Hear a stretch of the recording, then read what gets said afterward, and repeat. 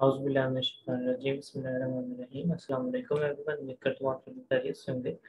के लेक्चर का आगाज करते हैं। आज हमने बेसिकली जो डिस्कशन करनी है वो principles of economics chapter number 1 है और scarcity choice and opportunity cost. अच्छा, इन चीज़ों को डिस्कस करने से पहले कुछ छोटे छोटे कॉन्सेप्ट्स हैं जो हमारी बुक के अंदर दिए हुए हैं। सबसे पहले उसने बताया हुआ है नीड और वांट के अंदर डिफरेंस, जो हमारी नीड है और जो हमारी वांट है उसके अंदर क्या फ़र्क है। ये उसने बताया कि हमारे लिए जानना बहुत ज़रूरी है। नीड होती है हमारी ज़रूरत और वांट होती है हमारी ख्वाहिशात। As human being we have so many requirements in our life. हमारी बहुत सारी ज़रूरियात हैं ज़िंदगी में, but not all of them are same nature and intensity.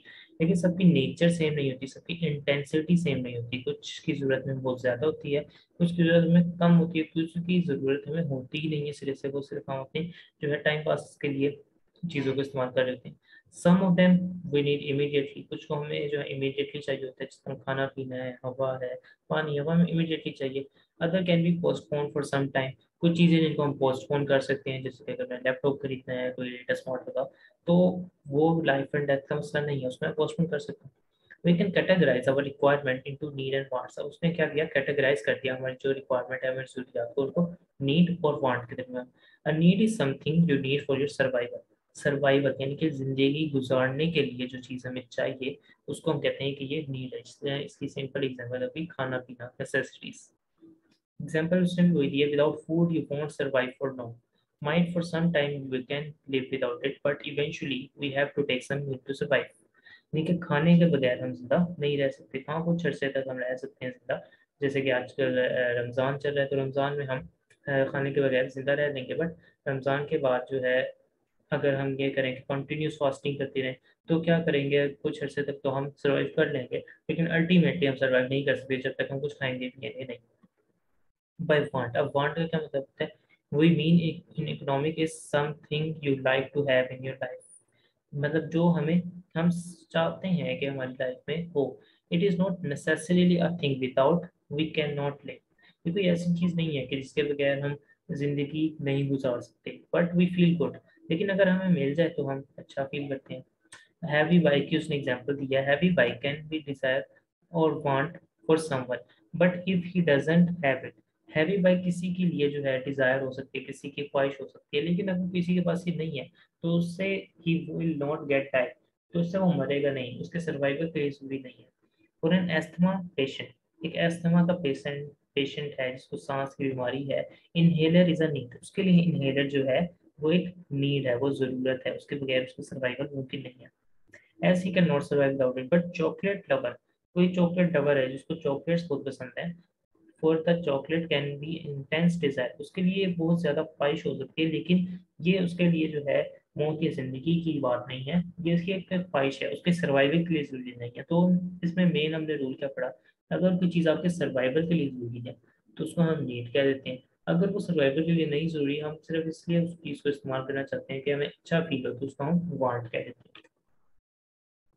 उसके बाद एजेंट्स ऑफ इकोनॉमी या पार्टिसिपेंट्स ऑफ इकोनॉमी के ऊपर उसने डिस्कशन की हुई है, जो हम बार बार पढ़ चुके हैं।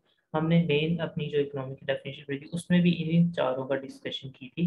एक होते हैं हाउस होल्ड जिनको कंज्यूमर कहते हैं, एक होते हैं फर्म जिनको प्रोड्यूसर कहते हैं, गवर्नमेंट, और इसके अलावा फॉरेन ट्रेडर्स। ये चार इकोनॉमिक एजेंट्स होते हैं। एजेंट होता कौन है, एक्टर और decision maker with in economic model. जो डिसीजन ले रहा होता है, जो डिसीजन मेकर होता है किसी भी इकोनॉमिक मॉडल में, किसी भी मुल्क की इकोनॉमी जिसको हम स्टडी कर रहे हैं, उसके अंदर जो चीज़ों को डिसाइड कर रहा होता है उसको एजेंट कहते हैं, जो एक्ट कर रहा होता है डिफरेंट चीज़ों के लिए। अच्छा, हाउस होल्ड कौन है, collective group of individual who are not only consuming the goods but also providing labour for the firms. House hold हमने जैसे कि पढ़ा हुआ है कि ये चीज़ों को कंज्यूम कर रहे होते हैं, लेकिन साथ साथ में ये लेबर भी प्रोवाइड कर रहे हैं। जैसे कि किसी भी फैक्ट्री में जो काम करने वाले वर्कर्स हैं, वो चीज़ों को पहले प्रोड्यूस करेंगे और उनको फिर दुकानों पे जब वो सप्लाई हो जाएगी, अल्टीमेटली दुकानों से जाके खरीद भी वही लोग रहे होंगे। तो इसमें फायदा किसका हो रहा होता है, एंटरप्रेन्योर का, जो रिस्क एंड रिवार्ड को बियर कर होता है, जो प्रॉफिट और लॉस को बियर कर होता है फर्म पे। क्योंकि जो लेबर है उन्होंने उस चीज़ को बनाना है, उसके अगेंस्ट उनको सैलरी मिल जाएगी और वेजेस मिल जाएंगी, और अल्टीमेटली जब वो दुकान पे सप्लाई हो जाएंगी तो दुकान से जाके भी उन लोगों ने खरीदनी है।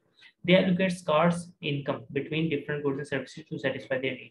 उनकी जो स्कार्स इनकम होती है, जो उनकी मतलब वेजेस वगैरह होती हैं या जो भी उनका सोर्स ऑफ इनकम है वो लिमिटेड सा होता है, उसको वो कैसे एलोकेट करते हैं, उसको तकसीम करते हैं कुछ इस तरीके से कि वो good different goods and services में तकसीम करते हैं कि वो अपनी नीड्स को सेटिस्फाई कर सकें।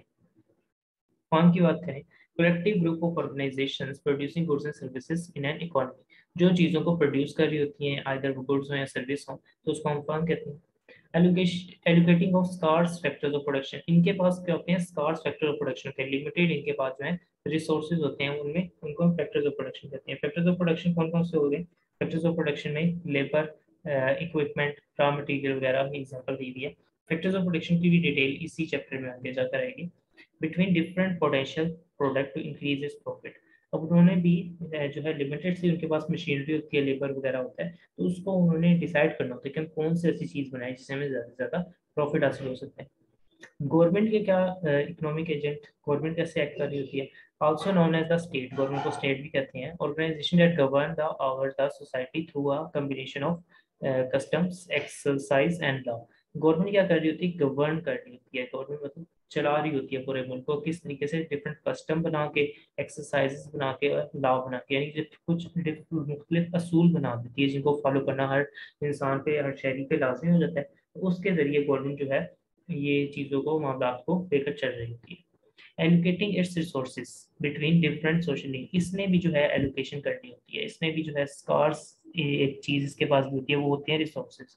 जैसे कि tax revenue, tax revenue government के पास आ गया, गवर्नमेंट ने लोगों से रेवेन्यू इकट्ठा कर लिया, अब उसने कहाँ पे लगाना है, अब गवर्नमेंट के पास डिफरेंट ऑप्शन होते हैं, कोई स्कूल बना दे, रोड बना दे, तो गवर्नमेंट ने भी इसको डिसाइड करना होता है। उसके बाद फॉरेन ट्रेडर्स, कलेक्टिव ग्रुप वो exchange goods and services between different economies, यानी कि जो एक्सचेंज कर रहे होते हैं गुड्स और सर्विसेज को डिफरेंट इकोनॉमीज, डिफरेंट मुल्कों के दरमियान, वो उनको कहते हैं फॉरेन ट्रेडर्स। में इंपोर्टर आ जाते हैं जो चीज़ों को बाहर मुल्क से अपने मुल्क की तरफ ला रहे होते हैं, और एक्सपोर्टर जो अपने मुल्क में चीज़ें बना के बाहर मुल्क में बेच रहे होते हैं। उसके बाद आ जाती हैं factors of production. Factors of production हमने मालूम है वो होते हैं जो चीज़ों को बनाने में इस्तेमाल हो जाती हैं, land, labour, capital and enterprise. अच्छा, resources use in production process are terms as input factor, जो रिसोर्सेज यूज हो रहे होते हैं प्रोडक्शन प्रोसेस में उनको हम इनपुट फैक्टर्स कहते हैं। एग्रीकल्चर सेक्टर की एग्जांपल दी है, हमें क्या क्या चाहिए, फर्टिलाइजर चाहिए, ठीक है, उसके अलावा सीड चाहिए, water, soil and farm machinery वगैरह for production of different kinds, different तरीके की जो हमने फसलें उगानी है उनके लिए हमें ये चीज़ें चाहिए। These are known as agriculture inputs, तो इनको हम क्या कह देंगे, ये agriculture inputs. These input factors are categorised as natural resources, ये जो इनपुट फैक्टर्स हैं इनको हम क्या कहते हैं, इनको कैटेगराइज कर देते हैं नेचुरल रिसोर्सेज में, जिसको हम लैंड भी कहते हैं। उसके बाद मैन मेड रिसोर्सेज जिसको हम कैपिटल कहते हैं, ह्यूमन रिसोर्सेज जिसको हम लैंड, लेबर और इंटरप्राइज या इंटरप्राइज कहते हैं। अब ये ह्यूमन रिसोर्स कौन से हैं, यानी कि जिसमें इंसान इन्वॉल्व है, इंसान किसमें इन्वॉल्व होते हैं, जैसे कि जो लेबर काम कर रहा है, जो जो बंदा जो मजदूरी कर रहा है वो भी एक इंसान है, और जो रिस्क और रिवार्ड ले रहा है किसी भी बिजनेस के, जो ऊपर हेड कर रहा है उस बिजनेस को, उसका प्रॉफिट और लॉस बर्दाश्त कर रहा है, वो भी एक इंसान है। तो ये ह्यूमन रिसोर्सेज हो गए। कुछ मैन मेड रिसोर्सेज होते हैं और कुछ नेचुरल रिसोर्सेज होते हैं जो हमें जो है ज़मीन से हासिल हो रहे होते हैं। तो अब इनको जो है डिस्कशन करेंगे। These factors are classified as human factor and उसके अलावा नॉन ह्यूमन फैक्टर्स। तो ह्यूमन फैक्टर जो है, यानी कि हमने जो पढ़ा, लेबर और entrepreneur, all human efforts either mental और physical done with the M of earning income is known as labour, यानी कि वो जो एफर्ट होती है वो फिजिकल भी हो सकती है और वो मेंटल भी हो सकती है। मेंटल एफर्ट क्या हो सकती है, यानी कि हम दिमाग इस्तेमाल करके कोई बुक वगैरह लिख दें, तो ये भी जो है लेबर ही है। Such as road breaking, mining, teaching, counselling, यानी कि हमने रोड को ही ब्रेक कर रहे हैं, उसके अलावा माइनिंग कर रहे हैं, खोद रहे हैं किसी जगह को, उसके अलावा टीचिंग कर रहे हैं, काउंसलिंग कर रहे हैं, तो ये सारी चीज़ें भी लेबर में आ रही है। Entrepreneur individual who organise three other factors, यानी कि लैंड, लेबर और जो तीसरा हमारे पास फैक्टर था लैंड, लेबर और कैपिटल, इन तीनों को वो कंबाइन करता है और जो है रिस्क लेता है किसी भी बिजनेस के, रिस्क इन द वेंचर, और एक वेंचर मतलब बिजनेस जो होता है उसका जो रिस्क बर्दाश्त करता है, यानी कि इसमें प्रॉफिट हो तो भी वही जिम्मेदार, लॉस हो तो भी जिम्मेदार, तो उसको एंटरप्रेन्योर करते हैं। तो ये ह्यूमन फैक्टर्स होते हैं।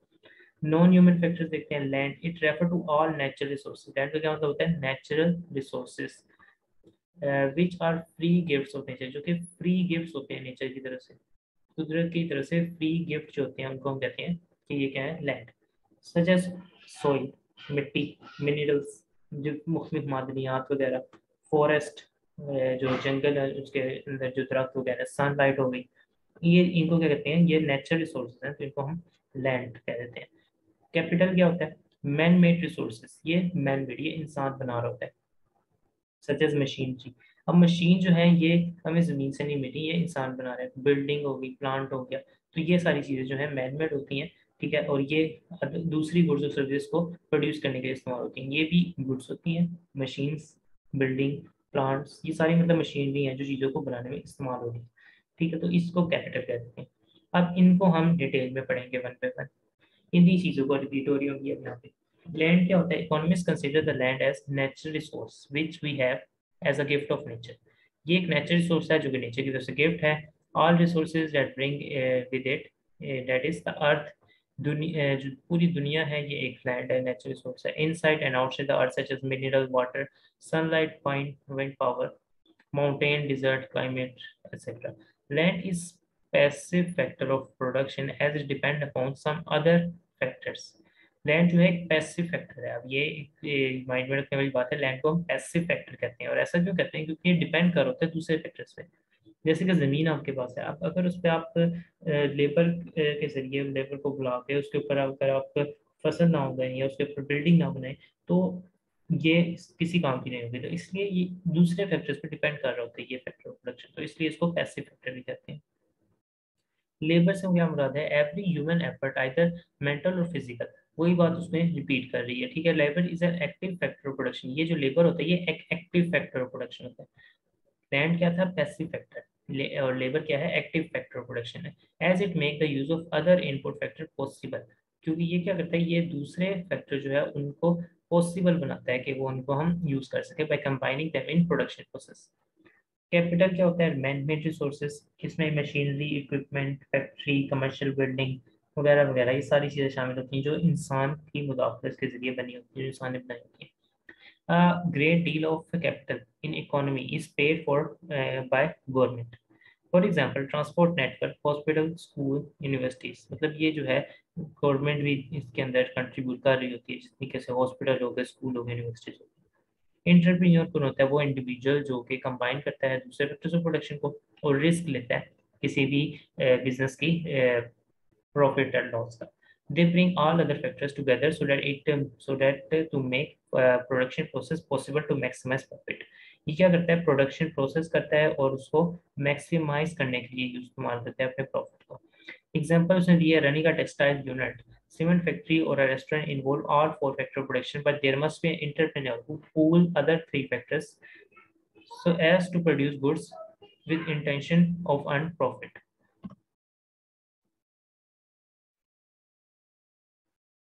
वो इस तरीके से क्या हो रहा होता है कि इन चीज़ों को जब तक कोई चीज़ बंदा कंबाइन नहीं करेगा, ठीक है, या वो इंटेंशन रखता है अपने प्रॉफिट अर्न करने के लिए, तो वो बंदा जब तक इनको कंबाइन नहीं करेगा अदर थ्री फैक्टर्स को, उस टाइम तक बिजनेस नहीं हो पाएगा। In absence of entrepreneur other factors can not be utilised in systematic way.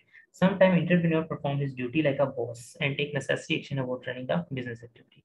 कभी कभी क्या होता है, एंटरप्रेन्योर बिल्कुल एक बॉस की तरह काम कर रहा होता है और वो सिर्फ नेसेसरी एक्शन ले रहा होता है, वो देख रहा होता है कि चीज़ें सही चल रही हैं नहीं।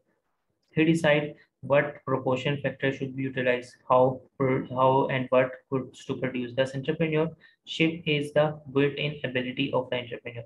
मतलब इंटरप्रेन्योरशिप क्या है, एक बिल्ट इन एबिलिटी है, ये एक सलाहियत है जो इंसान के अंदर होती है, एंटरप्रेन्योर के अंदर होती है पहले से। ठीक है, तो इस तरीके से जो है इंटरप्रेन्योर का रोल हमने पढ़ लिया।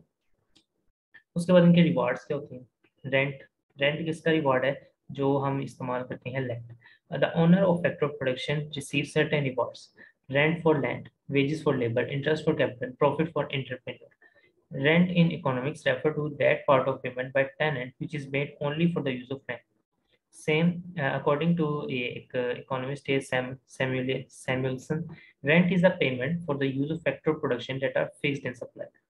रेंट क्या है, पेमेंट है किस फैक्टर ऑफ प्रोडक्शन को यूज करने की जिनकी जो सप्लाई है वो फिक्स है, which are fixed in supply. Wages, wages क्या होती हैं, अच्छा इस डेफिनेशन को हमें थोड़ा सा माइंड में रखने की जरूरत है। कि डाटा फिक्स्ड इन सप्लाई। वो पूछ सकता है हमें कि रेंट पेमेंट है किन फैक्टर ऑफ प्रोडक्शन की, तो हमें मालूम होना चाहिए कि उन फैक्टर ऑफ प्रोडक्शन की जो कि फिक्स है सप्लाई के, और वो लैंड होता है या फिर natural resources. Wages are the payment made in return for the service of labour. Wages मतलब जो लेबर, जो मजदूर काम करते हैं, उनको हम रिटर्न में जो पैसे वगैरह दे रहे होते हैं वो वेजेस होती हैं, और ये उनका रिवॉर्ड होता है। ठीक है। अच्छा, उसकी भी एक डेफिनेशन दी गई है, अ सम of money paid under a contract. किसी भी कॉन्ट्रैक्ट के अंदर कोई भी सम ऑफ मनी जो पे की जा रही है एम्प्लॉयर की तरफ से, वो a worker for services render, किसी भी वर्कर को काम करने के अगेंस्ट। सर्विसेज रेंडर नहीं, सर्विसेज हासिल की है जब उसकी, तो उसके अगेंस्ट जब पैसे दे रहे हैं तो उसको वेजेस कहेंगे। इंटरेस्ट क्या होता है? Interest is a payment made और receive for the use of capital goods. Capital goods को इस्तेमाल करने के अगेंस्ट जो हम पेमेंट कर रहे हैं उसको इंटरेस्ट कहते हैं। इंटरेस्ट की भी डेफिनेशन क्या है? The price paid for the use of capital in any market. Capital को इस्तेमाल करने के अगेंस्ट जो प्राइस पे की है उसको हमने इंटरेस्ट का नाम दे देते हैं। यानी क्योंकि मशीनरी है उसको हमने ली है किसी बंदे से, और हम उसको पैसे दे रहे हैं कि यार ये आप पैसे ले लो, ये मशीनरी मुझे इस्तेमाल करने दो, तो वो इंटरेस्ट हो जाएगा। प्रॉफिट हमें मालूम है, ये रिवार्ड होता है किसका? एंटरप्रेन्योर का। Ability of entrepreneur to perform entrepreneur function of final decision making ultimate uncertainty bearing. मतलब ये क्या होती है? एंटरप्रेन्योर की एबिलिटी होती है कि वो रिस्क को बियर करे, और जब प्रॉफिट हासिल करे तो वो फिर उस पर भी अल्टीमेटली उसी का हक होता है। उसके बाद कुछ अदर बेसिक कॉन्सेप्ट्स हैं जिसमें एक कंजम्पशन और प्रोडक्शन की बात कर रहे हैं in economics. This is one of the basic concept that refer use of good and services in order to satisfy human wants. Consumption का क्या मतलब होता है? सिंपली यूज करना, इस्तेमाल करना गुड्स सर्विस को अपनी जरूरियात को, अपनी वांट्स को, अपनी नीड्स को पूरा करने के लिए। प्रोडक्शन का क्या मतलब होता है? Conversion of one set of good into another. मतलब कोई भी एक चीज उठाते हैं उसको हम दूसरी चीजों के साथ मिला के दूसरी चीज में, किसी तीसरी चीज में कन्वर्ट कर देते हैं। जैसे मैंने पेन बनाना था तो मैंने क्या किया, प्लास्टिक ली के इंक ली और उनको एक खास तरीके से मैंने डिजाइन किया, और मैंने एक दूसरी वुड के अंदर कन्वर्ट कर दिया उन चीजों को, तो उसको हम प्रोडक्शन कह देते हैं। फिर इनपुट्स आर प्रोसेस्ड, इनपुट्स को हम प्रोसेस करते हैं, उन पर काम करते हैं, एंड ट्रांसफार्मर को हम ट्रांसफॉर्म करते हैं यानी चेंज कर देते हैं टू आउटपुट। ठीक है, गुड्स और सर्विसेज बना देते हैं। In economic sense production can be defined as product process that create और ऐड वैल्यू। प्रोडक्शन को हम ये भी कह सकते हैं कि ऐसा प्रोसेस जो ऐड कर देता है वैल्यू को, या क्रिएट कर देता है वैल्यू को। वैल्यू यानी कोई फायदा हासिल कर सके जिससे लोग, वो ऐड कर देता है कौन? प्रोडक्शन का प्रोसेस।